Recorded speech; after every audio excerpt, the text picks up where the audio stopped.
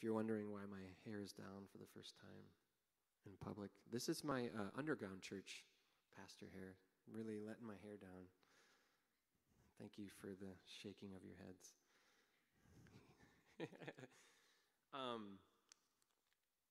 Couple of things we want to celebrate. There's a lot that is happening and changing, and I think I forget how much is happening because I've been thinking about this stuff for months. But the first thing we want to do is celebrate some staff transitions.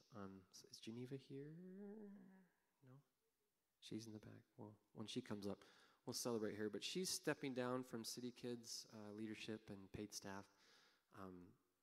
For one, because there's a lot less need, but for more probably organic reasons, she's served for a long time out of sacrifice and out of need. And a couple months ago, we just said, man, what's next? And we just felt like we were at peace for like where we're going through as a church, that it'd be time for her to be done and pursue other things. And she's been amazing. She was originally hired to be a support staff to another person.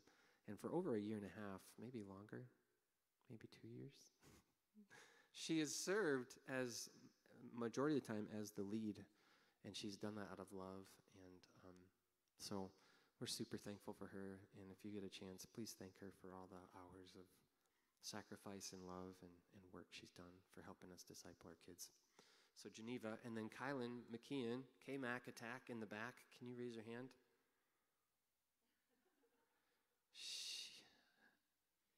I want to say so many things right now. But she's our media intern. She's going to be transitioning off as she graduates from USF in the next couple weeks, right? So she's done a ton of work to help support our Sundays, our Jesus Politics series, our podcast. She's putting together resources for how to utilize media in mission and outlet and service for some of the applications of today. So please thank her for her work. She's been a huge support to our staff and a huge fun bringer. Fun size, bringing the fun. And then lastly, Nick Paulson. Raise your hand, Nick. Nicky P. He's not leaving quite yet. We got another month or so with him. But he's going off to seminary to Princeton. That's an Ivy League school. We're super proud of him that he got into there, and he's been such a support to our worship, to our Sundays, and more than that, been functioned like an elder in many ways. And for being so young, there's so many things that you show us about Jesus that we appreciate having you around. So if you get a chance, make sure you thank him as well. All right, I think that's all the staff, and hopefully we can do some more things to celebrate you guys over the next month or so. The next announcement is, even though we are no longer meeting as a larger gathering on Sundays, part of our passion and excitement is to provide what we call outlets. Outlets is this third place. It's not a church. It's not somebody's home, but an outlet, a third safe place to engage with people that are either unchurched or de-churched or like don't want anything to do with the church, and gives them a different setting to engage with us on mission, us showing and sharing the gospel. And so we have a lot of things going on Sunday nights that can offer you guys not only a chance to be serving alongside some of the missions that are going on, but also some forms of worship. So if you could put the slides up. So the first Sunday of every month, our plan is, holiday kind of pending, to do Taup worship. Taup worship is basically a psalm immersive type of worship night where we go through all the themes of the Psalms, so like thanksgiving, confession, laments, questions, pain, anger, and then we go through the promises of God, and then we go through petitions. And so it's not only is it one part of our discipleship process in our huddles, but we try to do these immersive worship nights where we can worship together. We found that this is a very therapeutic place for people that are wanting to grow and bringing their negative emotions to God and experiencing the healing and connection that comes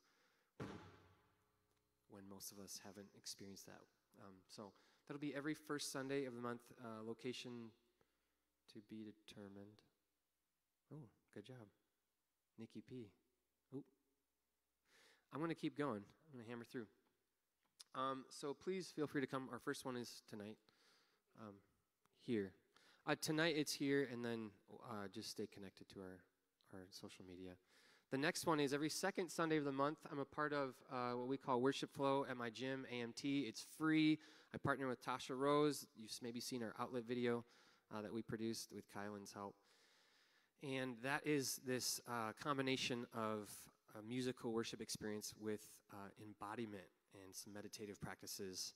And so I play music. I lead worship songs in between different flows of yoga, and we practice and really do some beautiful things, encountering God with, last month was spring cleaning, so we spent time in 3 phases identifying lies that we believe, identifying them, meditating on what the truth is, and worshiping through that. So I've found a lot of testimonies of people having breakthrough because we hold a lot of negative emotions and experiences, traumas in our bodies, and when we can work those out, there's some really cool healing. So that's Yoga Flow every second Sunday, and every third Sunday is Evolving Faith. It's also called Doubts and Deconstruction, but Evolving Faith Sioux Falls, we've started a community.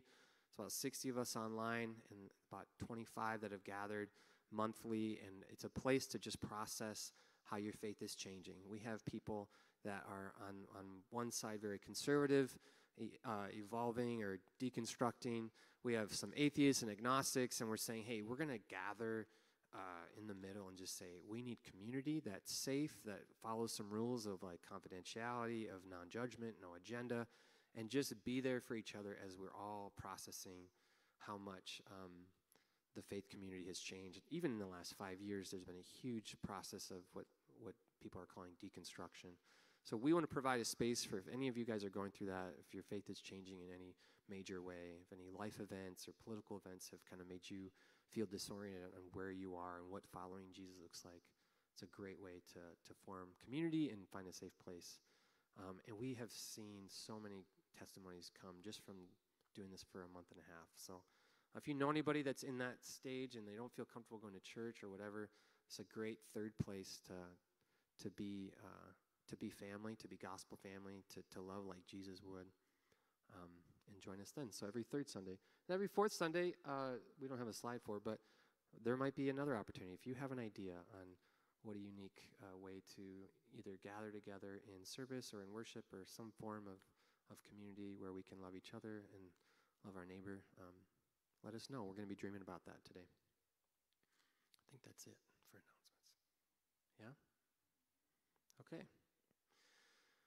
Well,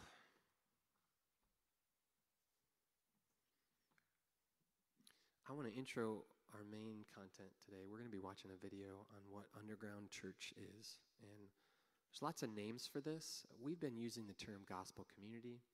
You might hear me slip or use a synonymous phrase, micro church. But really what we're saying as a church proper, city church, and we've said this all along, but we're kind of going all in now, is we're saying that actually our gospel communities is our primary and what we believe to be a full expression of what doing church is. And they're going to talk about it in the video, but this has always been a part of our DNA as a church. It's what we started doing for the first 6 months. And we have just found that for us to follow the unique call that we have, we are going to go all into the micro-church model. You might be asking why, but was it 2018 when we started meeting? Was it 17? Yeah, so we got together, a couple families of us, and I'd always felt called to plant a church towards the D church, towards millennials, and we've seen this huge departure of people in the millennial generation leaving the church. And we said, hey, what's the most effective way to reach them? And I think at that point we were thinking, let's get them back here, and how do we do that? And we started listening to some of the problems they had, some of the wounds they had, some of the reasons they had, and we said, okay, now that we know what they've experienced in their church life, we want to start a new expression to maybe meet some of those needs, address some of those wounds, and present what we believe to be a life-changing way of living, which is having a relationship with Jesus. And so we started City Church it'll be 4 years ago in August when we started having conversations of core team. And we found in our research that missional communities, which is another word of microchurch movement, is that if we do church differently, if we embody it differently in the community, it might actually be more effective to be Jesus and to be the community of Jesus to the millennials that we felt called to love and serve and share Jesus with. And the stats showed that if we did a microchurch type of setting, that a lot of the issues and hurts and wounds and kind of experienced hypocrisy of the church, that this would be a more fertile ground to have conversations about Jesus and to live into what following Jesus looks like. But when we started the plant, we said, well, we'll do that for the first 6 months. But then because we're in Sioux Falls and because we need to grow at a certain rate, we still need to do and meet people's needs on a Sunday traditional gathering. And so for the first 6 months of City Church, we just did microchurch stuff. We just did gospel communities, missional communities. We're like, what does this look like? Strip church down. What is the essence and the basics of following Jesus? And we did discipleship, and it was amazing. Like, it was probably the most fun we had in this journey so far. The first 6 months were just amazing. We're all relearning what it meant to follow Jesus and to know God, to know what the gospel was. But we felt like to meet some of our goals and to meet the needs of Sioux Falls and to be a healthier, more sustainable, church, we needed to do the Sunday thing. So 6 months after we started preparing a Sunday launch team. And we did that for a year. We formed teams. We did hospitality. We did city kids. We did all the things that the traditional model suggests and says this is effective. But as we did that, we realized not only was it a ton of work and a ton of energy, but the payoff wasn't there. The reward, the results, if you look at cost-benefit analysis, to use business terms, it was costing us a ton of energy and time and staff hours and, no joke, like headache, because it was a program. And our heart was to do the program to meet the need and try to be accessible, to meet people in the middle. What we realized was we stopped living into, at least as much, living into the unique call that we had to do church simpler, to do church more missionally, more serving. And so we kind of felt split after those first 6 months. And we are thankful for the people that God brought us in the midst of doing Sunday church. I think we added like 15, 20 people, and they're amazing people. We're like, yeah, they're totally worth it. But as we looked at it about a year and a half ago, and this is about a year after we started doing Sunday stuff, we had a leadership meeting, and it was November. Some of you were there, and a year and a half ago, and we said, something's got to change. We're tired. Both Luke and I were spent. Both of us were considering quitting. And we just said, something's got to change. We love this church. We love all the testimonies of breakthrough, but something's got to change. And so we prayerfully spent a weekend as a leadership team saying, where is God at work? And how do we reform our structure around that? And what we found was the 80-20 principle in full effect. Can you pull up that 80-20 chart, Kylan? I love this. We found this on Google. Saved us a ton of time. But we found that 80% of our effort was going to Sunday, and it was providing about 20% of the results. And then after this first 6 months of focusing on microchurch, gospel community, whatever you want to call it, house church, we used a lot of words, 20% of our energy was going to that, kind of the scraps. But yet it was producing 80% of the results. And so a year and a half ago, we said, all right, 2020, we're going to just go for it. And it was this sense of like, this is risky, like, what if this doesn't work? But man, you can't debate this. So what if we, instead of like doing the 80-20 thing where we're just churning all this energy for 20% of the results, what if we flipped it and structured our church to actually benefit where we're seeing the results? And so we said 2020. We're going to meet twice a week on Sundays. It's going to be. Yes, we did. Like, yeah, 2020. And I think our phrase was, we're going to really live into the experiment of, yeah, 2020 vision. We know what we're doing. And we watched the same video we're going to watch today, and there was this buzz, like, yeah, we could do this. This is awesome. Like, it got rid of all the stressful things, and it helped us live into what we originally felt called to do, and we're so excited, and we're 2 months into our vision, and then COVID hits.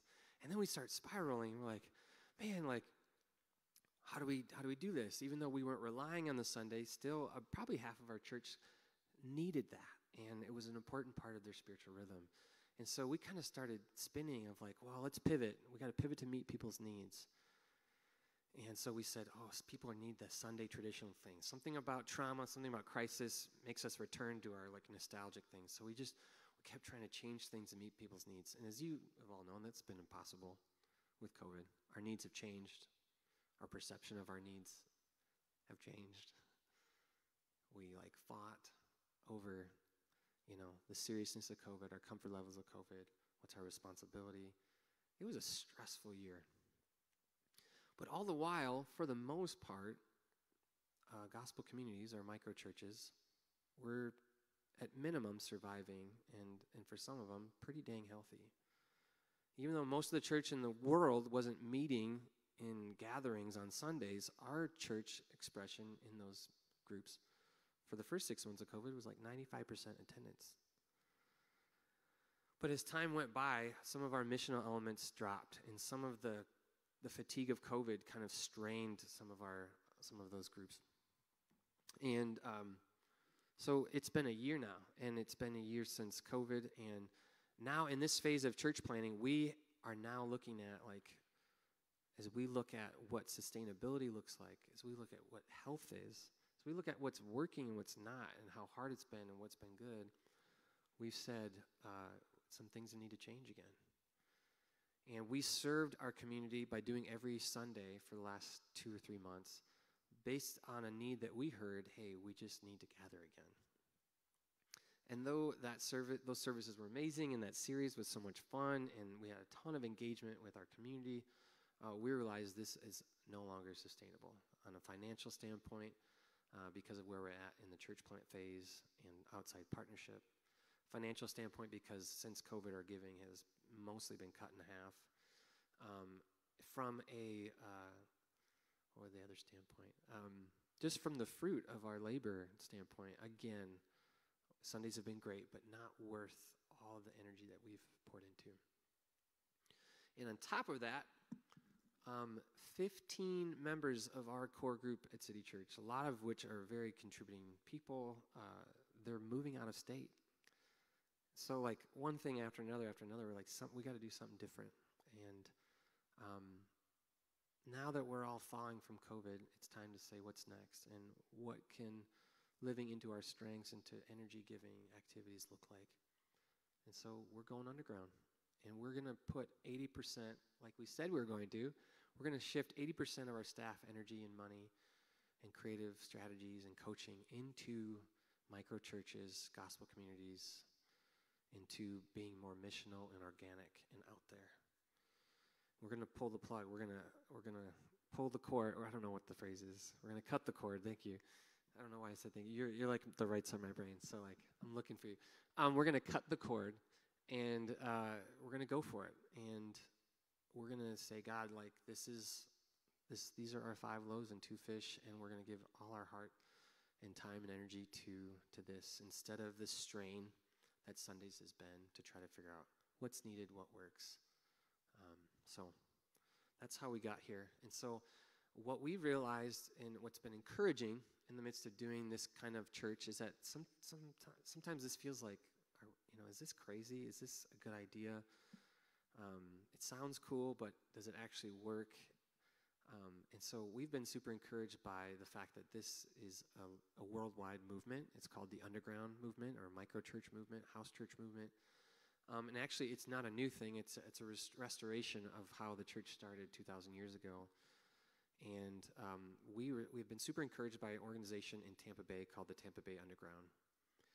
And we're going to watch a documentary on what this has looked like in Tampa Bay, what this has looked like in America, and really give a presentation on how this is not only doable, but life-transforming. So Roll the footage, Kylan.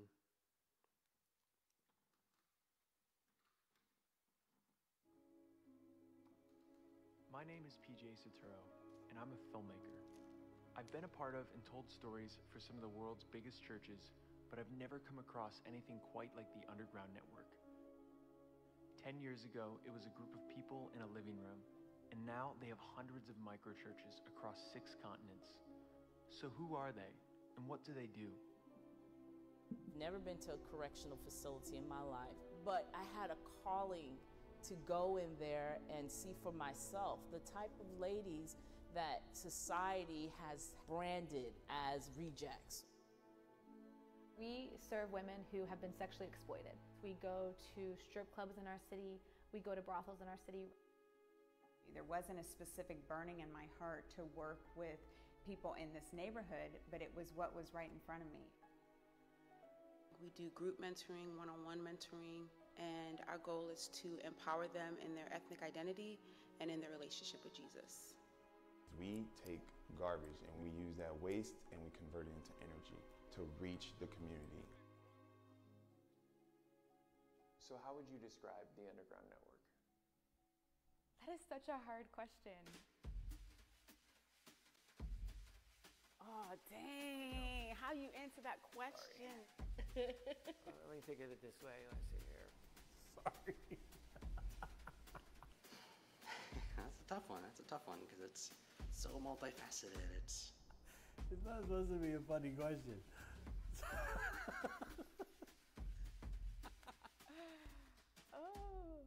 It turned out to be a lot harder to define than expected, and it's the question that I try and answer over the length of this documentary.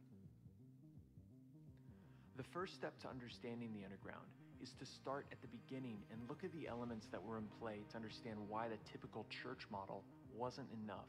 15 years ago, there was a group of over 50 college students who were a part of a campus ministry called InterVarsity. We were doing mission, we were surrendering our lives to Jesus each day, we were doing Bible studies, we were winning our campus. Being a part of a community on campus that was trying to bring the kingdom of God to earth as it is in heaven was this time of risk and adventure and dreaming. And going from that to a space where you were really only challenged to think about the kingdom of God on a Sunday morning, and really the kingdom of God just being the church itself, the building, the program, just felt, it was a disappointment. It left me feeling empty. One core problem existed at that time, which was, what do we do when we transition out of college? The InterVarsity experience with God and the experience that we had with the mainline church was drastically different. On campus, honestly, we were experiencing this sort of potent form of church that when I would go sit on Sunday morning and try to worship and listen to a sermon, it began to just come up short. And it just felt like there has to be more to following Jesus in the world than this. And then when there was times of like, well, I want to get invested. I want to try to do something. I want to use my giftings. And the only options that were available were singing on the worship team, kids ministry, or women's ministry. And I just thought there had to be more. Like, God is doing something more in me, and they do not fit in the parameters of these 3 options. Is there anything else? And there wasn't. And I think that was the moment where I realized, like, I think we need to leave. I mean, these people have been amazing leaders on campus. Evangelists, leaders, they've gone overseas. They're amazing. They're trained, equipped, experienced. And they're told, I need you to sit in a pew and I need you to give money. And maybe you could do the parking ministry or whatever, something like that. And that just really upset us. I mean, just over time, every week, it was just this, we just come back from Sunday services and go, this is not what we see in Scripture. This makes no sense with our lives and what we're experiencing as missionaries. We're seeing churches on every corner, every street, and nothing is being changed. The things that are happening in the world is not being addressed. So there was a group of us that felt the same way. I wasn't the only one. I wasn't the only one that was trying. I just went to people that I knew were sort of disaffected with their current churches, either weren't going anymore or were just always upset. And I just said, what if we just did something different? I don't really know what it is or what it should be, but I want to give my life, the rest of my life, to figuring that out. Do you want to come with me? We struggled with whether we wanted to challenge the church or become the church on our own. That is, whether even before starting something, we attempted to do something different, which was we were going to work with the church and we were going to try to change a thing from the inside out. And we realized how difficult that was, how difficult it could be to change culture at large. And so we decided to group together and seek the Lord and try to figure out what those things were. And so there are many different things that are on the table, things that we felt that needed to be addressed, and things that we wanted to not just be about, but to live through our values. So for instance, our value for the poor, right? So, one of the questions that we asked at the time was, do we want to be a church of the poor? Do we want to be a church for the poor? Like, how far are we willing to take this? Why are we operating in a system we don't believe in? And that's really the birth of the underground, is that realization. It's to say, okay, wait, we don't have to just complain about this other system. Let's just be what we think is right. Let's be what the church is. And I'm going to tell you that is good and liberating for the person, the soul, because you can let go of critique. You can actually think we begin to embrace a fellowship of the larger church in a deeper way, because we felt free or permission to be the church in the way that we thought we could be. But the problem is we didn't really know what that meant.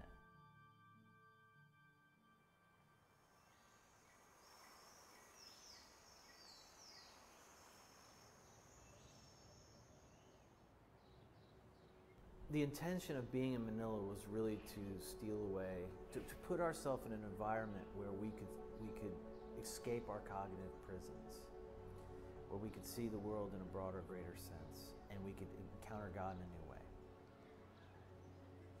At first, we were surprised why they wanted to come here. But then it was also an honor because they wanted to know about our culture and what we do among the urban poor. We focus on establishing house churches, and we were able to establish more than 100 house churches. So during the day, we would work with these Filipino missionary agencies and submitted ourselves to those Filipino leaders. And teach us about God, teach us about community, teach us about prayer, teach us about mission, teach us about evangelism, everything is open for discussion at this point. Pour into us, we're open. For many of us, we had that shock of, what is this? What does it mean to be amongst the poor in this way? Seeing a church of the poor, loving the poor, not ignoring the poor. I mean, the experience was unlike anything I've experienced before. I feel like the way that I see the world is definitely through a totally different lens. It was radical. I saw ways of following Jesus into the darkness that I had never seen before. When the group left to go to the Philippines, it really forced a lot of us to step up because they were no longer there. Brian wasn't there, Jeremy wasn't there. A lot of these people who were leading us through InterVarsity and was kind of leading the structure and the movement in our time was now in a different country, in different time zones, far away. And so a lot of us had to not default to their leadership anymore, but actually lead. And I think it was a really great moment for us, for them to get out of the way and let these emerging leaders kind of rise up to the surface. We were learning, we were being servants in a missionary field which is foreign to us, and just trying to be and live and incarnate among the poor, the very poor, living among them. And then at night we would steal away and we would try to write, to design this new thing, which we knew was in our hearts, which needed to be articulated somehow. For For the next 9 months, the team and their families lived in Manila and designed the structure of what would become the Underground. At its heart was a manifesto of values that would become the glue for this diverse missional community. This has served as a guide for the last 10 years of their work here in the States.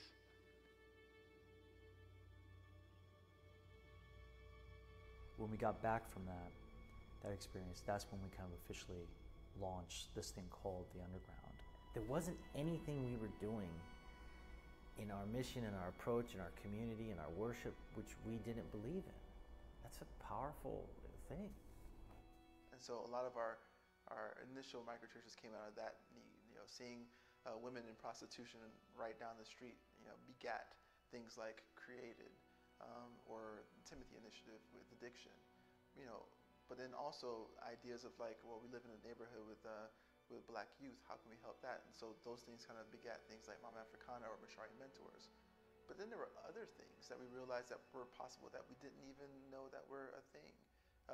When we began to feel the edges of that and realize, man, some of these things are more than just our proximity to the people around us, but just also who we are and what God has created us to be. Some of the people I led house church with now lead ministry towards involving foster parenting and foster kids, because that was something that they had a burden for. I want to introduce you to a few different microchurches. No two of them look the same, and some are just starting. Some have been around for 10 years, but they all share a common mission of reaching the margins with the love of Jesus. The ministry that I'm a part of and have a privilege to serve in is called Honor One. Honor One is God's heart through Asian people, trying to reconcile our culture with Christianity and reach out to our people. Currently, we have this model where Thursday nights we meet up as a core, as a family. And family night is all about food, essentially, food and Jesus. We gather on Thursday nights to celebrate one another, hear each other's stories, and then we have Bible study. One of the main focal reasons why we meet up on Thursdays is because we're a collection of brothers and sisters that are part of all different churches, communities here in the Tampa Bay area. And what's holding us together is our missional heart, which is to reach out. And so what we do then is every Friday, we do an outreach. When you go out and serve our friends in the street, we bring these non-Christians with us. And they love that servanthood. They love learning from our friends, our brothers and sisters on the street. And in that moment, that space of vulnerability, two things happens. It allows the Holy Spirit to move within the community, but also allows us an opportunity to share their heart and why we do it.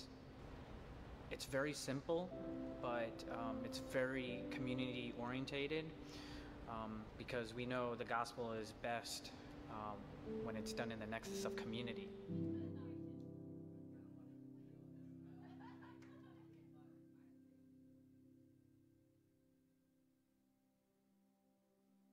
It was important for me to start Mama Africana because I really felt like the Lord was telling me to do so. I'm realizing that the Lord had already prepared me for this even when I was younger.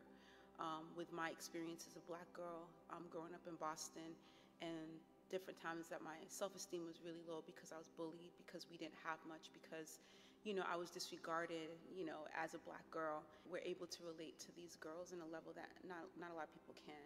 So when we started, it was 5 girls and 4 mentors. And we just basically got the girls kind of within our neighborhood, and women from that I'm close to. We just all got together and we were let's just mentor these girls. We have the time to do it, let's do it. Yeah, so we went from just serving middle school girls, then to high school, and now elementary. And it is such an honor to join Jesus on this mission to serve the Black girls of Tampa.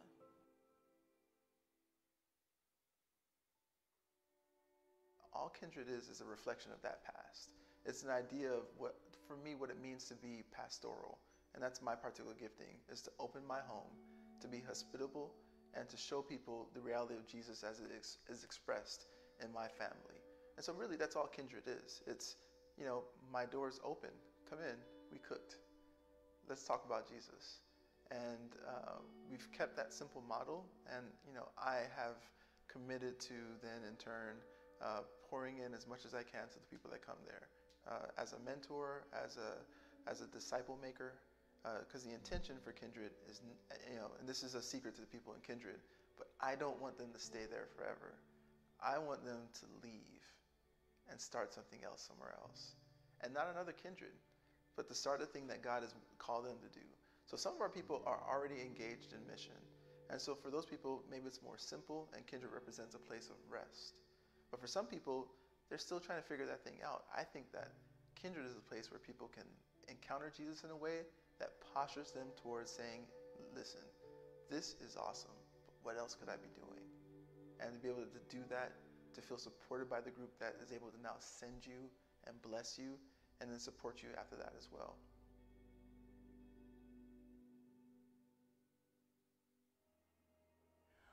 At age 14, I had got in trouble and sold drugs to an undercover cop, and that's when I started my addiction. It really got out of hand in 2008. I actually had overdosed. The doctors actually had told my family I would not make it. I was in a coma. They said if I did make it, I was actually going to be in a vegetable state of mind. I remember actually my daughter, she came into the room and whispered in my ear, "Daddy, I need you." So I snapped out of it after about another month and a half of learning how to walk and write again, and my name and who I was. I thought that was it. I thought, okay, finally I'm going to stop. And it wasn't a matter of 3 or 5 days. I wound up picking up and using again. That was the last time I lived with my daughter. I lost my daughter in 2012 to the state of Florida. Really, really hit a rock bottom, picked up where I left off, probably times 7. Wound up getting incarcerated again. May of 2015 is when I came to the Timothy Initiative.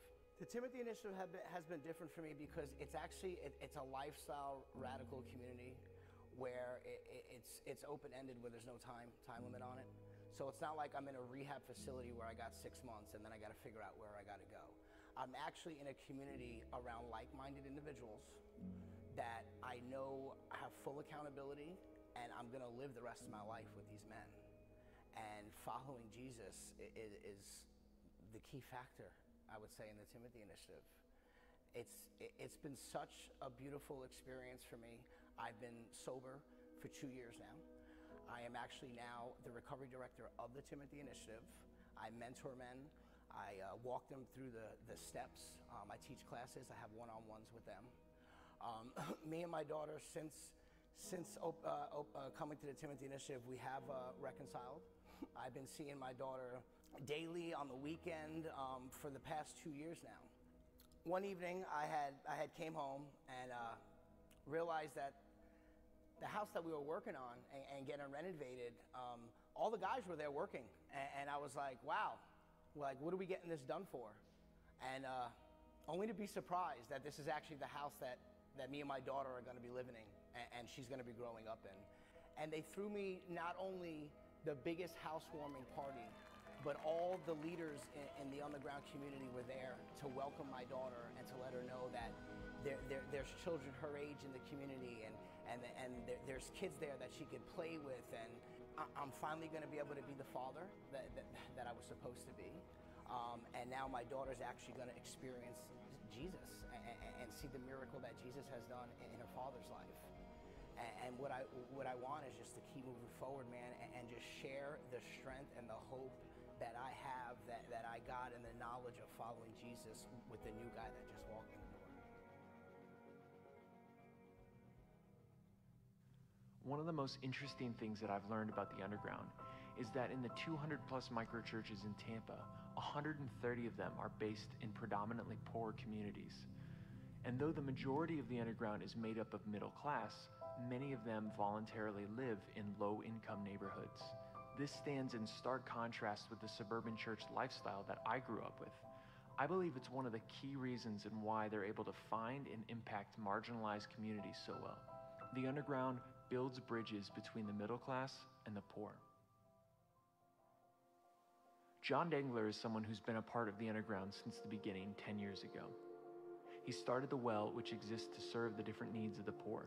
Not surprisingly, they serve food to those who live on the streets, but they also try and serve other needs of the community, like the need to be seen and heard through an open mic night, a drop-in center to get clothes, food, and a shower. And most recently, they've opened a bike shop to provide work and solve transportation issues. The Earn a Bike program is a way to work for and earn the transportation that you need to get access to the rest of the city. Because I live on the street and I have a bicycle that I have to repair and fix all the time. And it's good that I know what I'm doing and to help other people learn how to work on their own bicycle and to fix their own bicycles if they want to learn. Our vision really is to see bridges built between the rich and the poor, between resources and lack of resources, where we can be a healthier, more holistic city across economic and racial barriers and lines like that. It's not just the microchurches that are innovative. The way the Underground has designed their facility is also extremely unique. Instead of a building revolving around a worship center, their building is centered on a co-work space. This encourages innovation and collaboration. Conference rooms, event space, financial services, media support, coaching, and trainings are also provided to the microchurches. There's even a space called the Dream Room with whiteboards where people can test out ideas for future microchurches. They call this building the Hub, and it feels like a Silicon Valley tech incubator rather than a church building. The Underground does have a Sunday service, but it's not mandatory. They call it a weekly conference for missionaries rather than the centerpiece of the church. I was surprised to find out that less than 50% of their microchurches actually show up on Sunday mornings. Some even attend other church services. As diverse as these leaders and their work is, the one thing that they all seem to have in common is the courage to start something. For Derek, it just started by going into a bar. Me and another guy that were going decided we were going to join a flag football team to just meet people and then invite them back to Bible study. And after doing a season or two of that, we were inviting the guys, inviting the team, and nobody was coming to Bible study. So I was like, is it just me, or is it the Bible study that they don't want to hang out with? Let's figure this out. So got the idea to let's go to a pub afterwards, go to a bar, and just have a beer with the team. And when I invited them to that, more than half the team came out. So it was really cool to realize that it wasn't me that they didn't want to hang out with. It was just maybe the home church setting that they weren't comfortable with. What we ended up creating was like a safe third place for people to go. It's not at a church and it's not at somebody's house that they don't know. It's at a bar. It's at a local drinking establishment that they've been to, they frequent. They're going there. People are going to bars in general to find community. And it just grew and blossomed into this thing where I needed to put more attention to it. I couldn't just have it on the side as an outreach anymore. And we kind of stepped away from mobile and just started Beer and Bible as its own micro church. Each of these 200 microchurches has a beautiful and compelling story to tell. I was only able to interview a few, and I was overwhelmed by their faith, commitment, and courage. Here are just a few examples, snapshots into what I saw. Abba House is a safe haven for women in transition. We provide housing and a structured program to assist our ladies to live independently. Created serves women who have been sexually exploited through addiction, prostitution, and trafficking. Created goes to strip clubs and brothels to build relationships with women and invites them back to their residence and recovery program, which has seen countless women restored over the last 10 years. After fostering over a dozen kids, we partnered with others in our community to start Grounded to help connect those who are involved in the system of foster care. We have monthly respite events and try to bridge the gap between foster care and everyday life. Heart Dance Foundation reaches women, men, and their children involved in the adult entertainment industry. They've made tremendous breakthroughs in Florida legislation and advocacy on issues of addiction and the labor and sexual exploitation of human trafficking. One of the major aspects of the JUST initiative is that we run a residential program that's for women and children that are facing homelessness. Impact Global International leads a recycling movement in Haiti which converts waste into energy. Their vision is to partner with the community and local government to transform waste into biofuel to power Haitian neighborhoods. Justice Restoration Center and Advocates Against Human Trafficking serve victims and survivors of human trafficking in a context of faith, hope, and love. Advocates Against Human Trafficking coordinate safe prison releases for trafficked inmates, along with one-on-one survivor mentorship and financial support. And Justice Restoration Center provides trafficked women, men, and children with free trauma-informed restorative legal services and anti-trafficking legislative and policy advocacy. And these are just a few of the stories that I was able to tell. When you step back and look at the whole, it really makes you reevaluate everything you know about how the church is supposed to work. I think if people knew that there was another way to do church, that it didn't have to revolve around being entertained on Sunday mornings, that it could just center on being Jesus to the margins and a community that you're called to, then it would radically change the Western church and the impact that we had on the world. So the question comes, how? How might the church change to better empower people to mission? I really liked Brian's insight to this question. Please, please, please, I beg you, don't waste your time and energy trying to change that church. Become the church. And that means starting with mission. We still think that we plant churches by starting worship services, by inviting people to a worship service. This is not fundamentally what the church is. A worship service is a good thing. It's a beautiful thing. It's an important thing. It can be something that's full of life and vitality and the delivery of the Word of God, the voice of God to a community, but only if they are vibrant with mission first. So what I would say is, if you want to change your church, you want to be a part of engineering some kind of change in your church, extract yourself from it, from its politic, from its expectations. Find a place where non-believers are, where needy people are, where those who are hungry for the kingdom and don't know it are. Get a team of people, root yourself there, and see the kingdom come. If you do that, when people come to Jesus, well, then you're going to have to baptize them. You have to disciple them. You're going to have to meet real serious needs. And you will become, as a peripheral entity, an alternative to the existing church. Win them by doing the thing we believe in. Don't try to have meetings and committees and change age-old bylaws or something. Live the thing we want to see. I think this is the fundamental flaw which plagues most churches, is that it starts with structure rather than starting with community, with a people group to serve. But I don't want to focus on the problems of the Western church, because I think it's easy to point the finger and not do anything about it. The real question is, what can we do about it?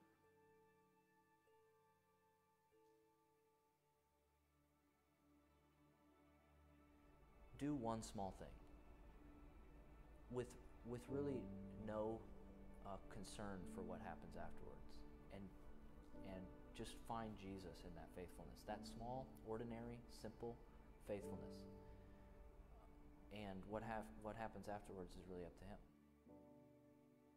I mean, in the simplest form, what I did was I took something that I enjoy doing. I enjoy drinking beer, and I brought Jesus into that.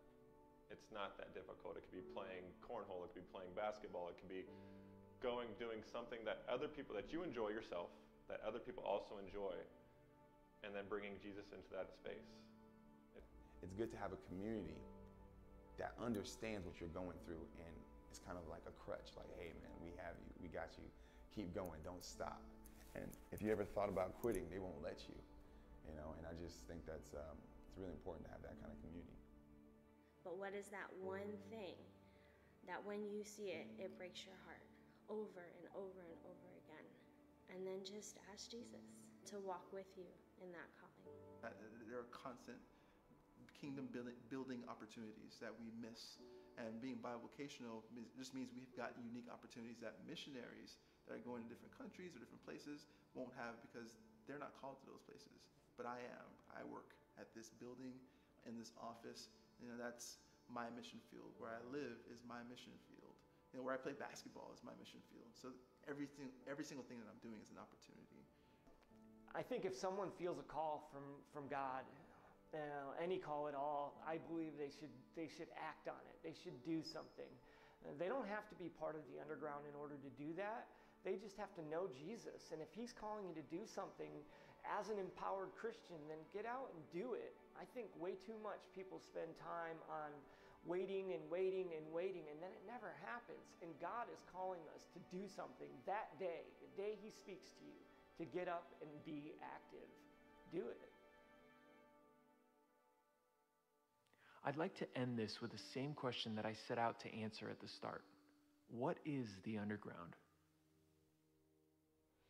I think about places in the world. I think about places in the Arab world, for example, where people, there's no one really living as the church and community and as a witness to the gospel. And so God just appears to people in dreams. Jesus just appears to them in their dreams. And then they meet each other. They meet each other and they say, I had this dream about this man, Jesus, who came to me. And they say, so did I. I had the same dream. And that happens to me all the time. I mean, almost everywhere I go, when we tell this story, people say, I had that same dream. I had that same dream. And something happens to us, like some sort of family is forged, some fraternity exists in that dream, the place that we share, like our deepest desires, our longings to see the kingdom come, and almost like prophetically expecting it to come in a certain way. We're not the only people dreaming this dream.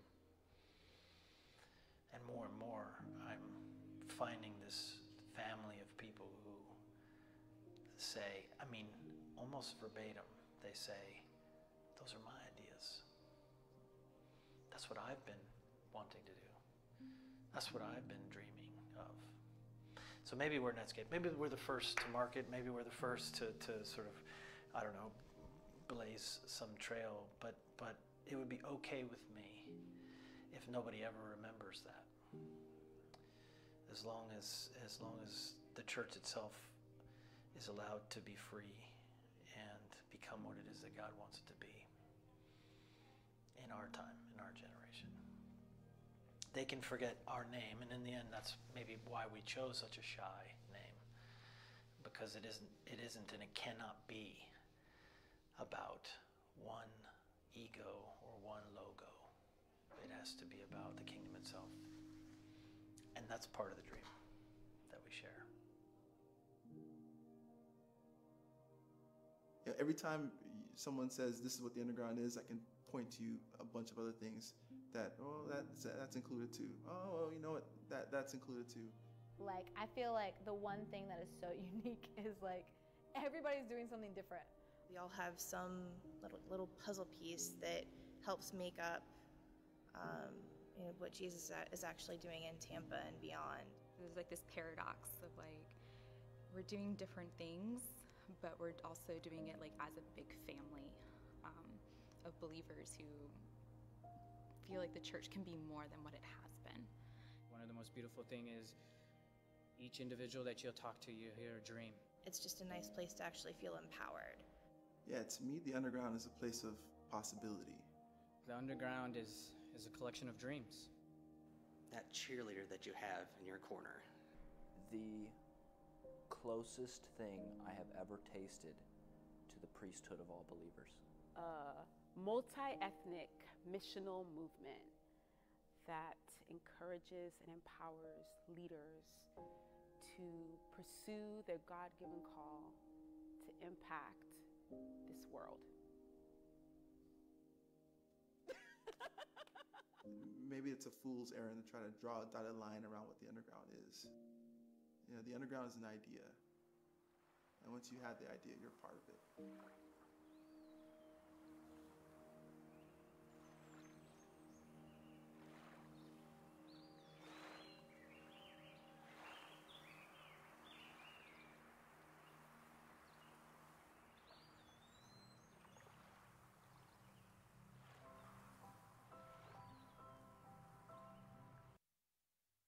Check one, check one. Hey, you can turn those lights up. So pretty inspiring, right? I feel so official sitting on yeah, it's pretty questionable. Yeah, I'm just gonna ignore the chair. So right away, I wanted to take it from this inspiring thing in Tampa to like what it's looked like in Sioux Falls. The great part about this is that we're not starting from scratch. Actually, we've been using some of these principles from the beginning. And so I have Rachel up here to share. The funny thing about Rachel is when COVID happened, they naturally became a microchurch and autonomous. And the ironic part is they're like, we're good, like we don't need anything.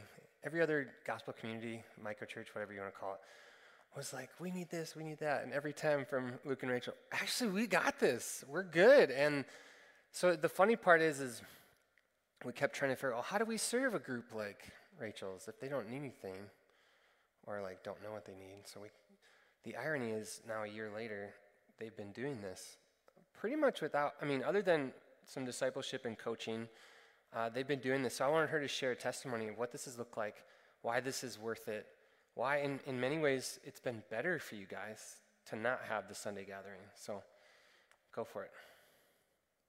Hello. Okay. So part of that, what Daniel was saying, we got a lot of mentorship from him and discipleship from him. So credit to you. Yeah, you guys got a lot of training. Even when we started, you went to everything with us. And so that kind of cast like the vision for Luke and I. And so the way that our group actually started was from our gym, and it was a place that we had already been building relationships with people, over years. And so we kind of just said like, hey, here's a couple people we actually have in mind, and we invited them to come over to our house, and we shared food, had dinner, whatever. And over, I don't know, it was probably like a year and a half, we kind of just started adding more people. Some were from the gym, some were from City Church, or just random connections. After COVID, or I guess during COVID, when everyone kind of just stopped going to church, that were a part of churches, we decided as a group that we still wanted to meet, and a lot of that was actually over Zoom, because we just wanted to be safe, respecting kind of everybody's needs. But we kind of learned very quickly in that time that was like, oh man, this is good, but we are really missing connection with each other. And so around, I would say it was just after Christmas, so it's been about a year, I guess, that we've been meeting back in person. We kind of just came together and said like, okay, look, like, here's what we were doing, which a lot of us were coming and doing our GC on Wednesday nights, and then we were going to church and had kids' activities and had school and had work, and just lives were so busy. We just said, like, what are we actually needing as a group? Like, why are we coming here? We don't want it to be just another thing. We want this to actually be meaningful and enriching for everyone that's coming. And so we kind of landed on a really simple model of the up, in, and out, right? The whole triangle. So we said, if we can just come together every week and we can worship or connect with God, we can have some personal growth, so that inward time, and then we can connect with each other, like, we're going to keep wanting this. And so that's what we did. Some weeks we would worship. Just the other week, my 6-year-old led us in worship of, we drew pictures, and he led it. It was so cool. And then we talked about why we drew the picture. And other weeks, so like, I'm not musical, so I rely on my husband to lead worship, but some weeks he's not there, right? So it doesn't always look the same. And we're very flexible as a group in being able to adapt, and also bring our needs even as leaders. So we'll say, hey guys, like, we're feeling pretty tired.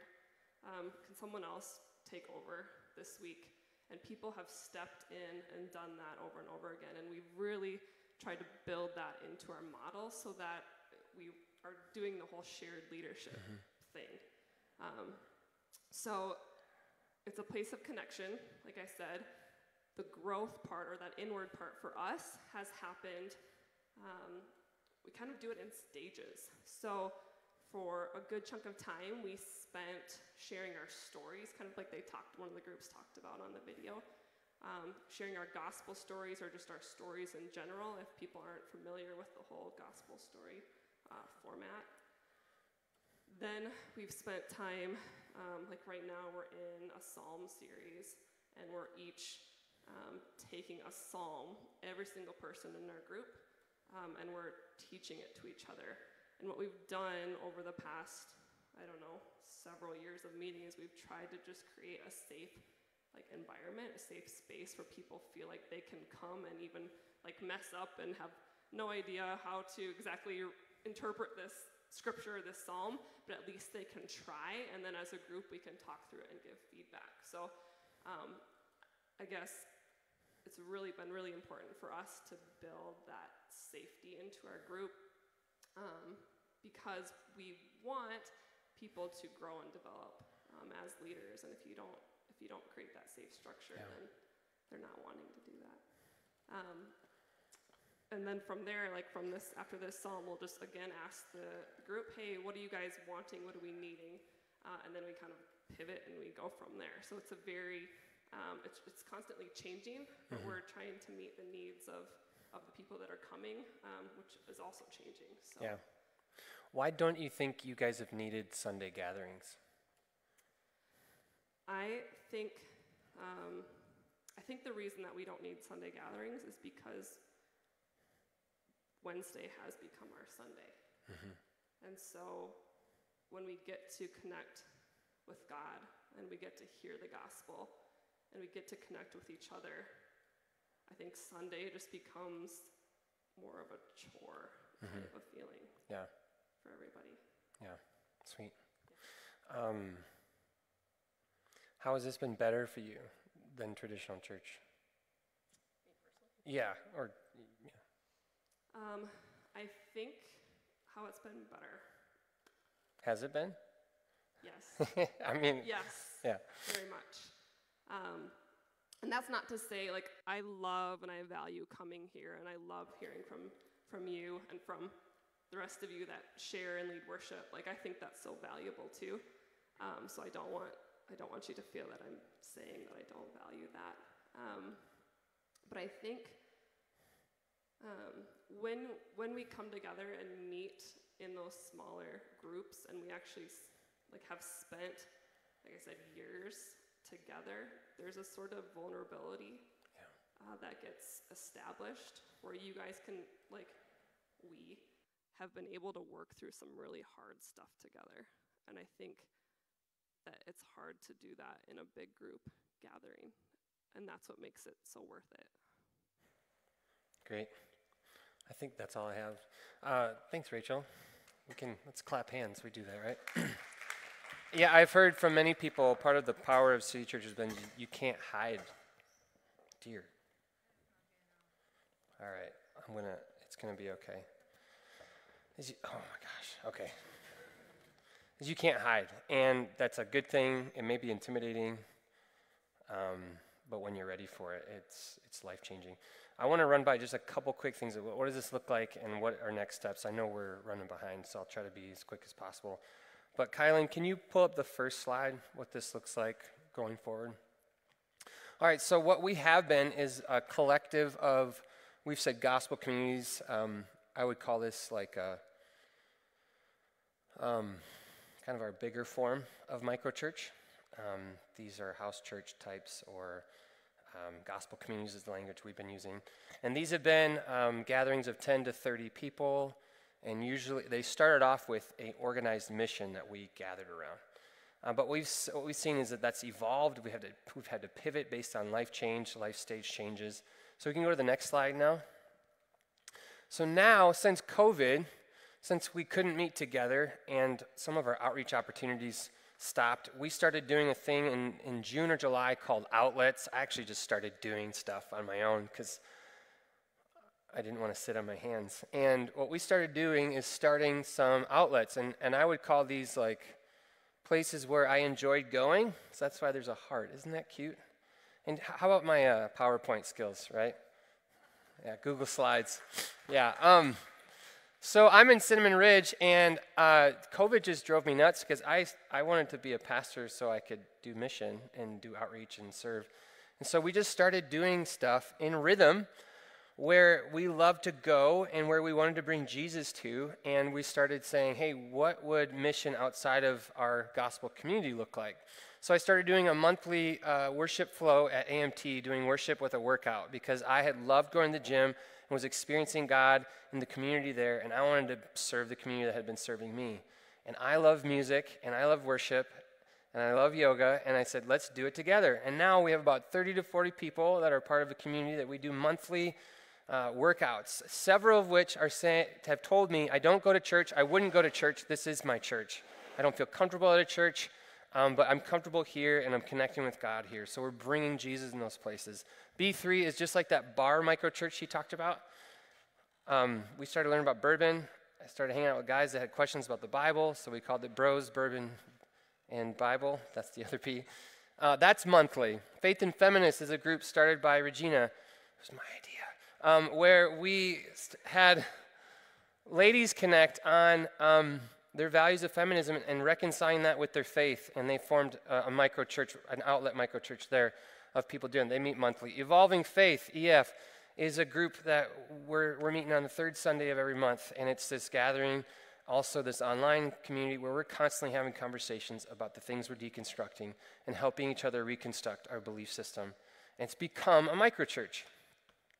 We have in our group right now Jordan and Sarah Bruxvoort. Jordan runs Naomi Project, and so we see this one starting. The only reason why these hearts are bigger is because I needed to fit the words.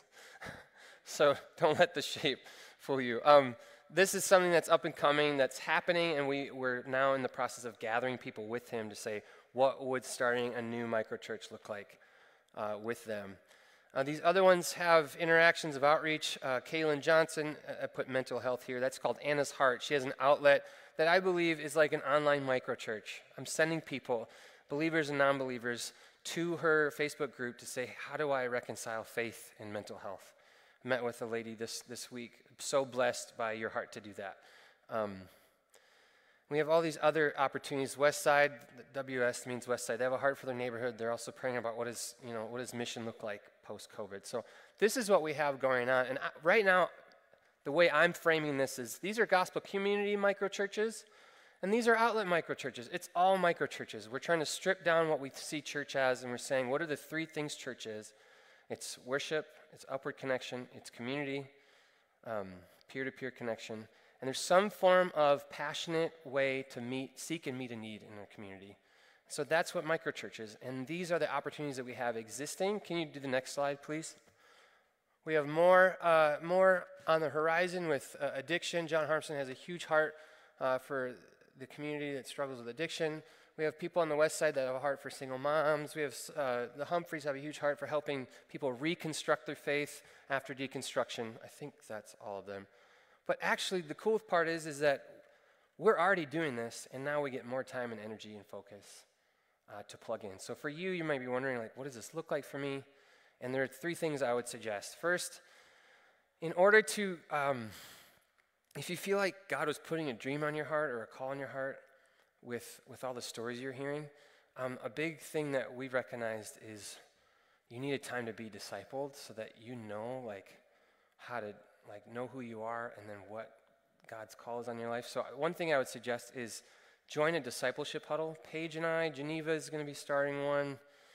Who else? I have a bunch of people that are finishing right now. We probably have 4 or 5 people available to disciple you through a 6-month process, of which at the end we're asking you, hey, what's God calling you to do that you love to do, that you bring a certain passion and gift to, and you can start a microchurch and gather some people around what you're excited about. And we bring our faith, we bring our spiritual community, our spiritual connection to the places we're already doing life, where we're excited about to serve.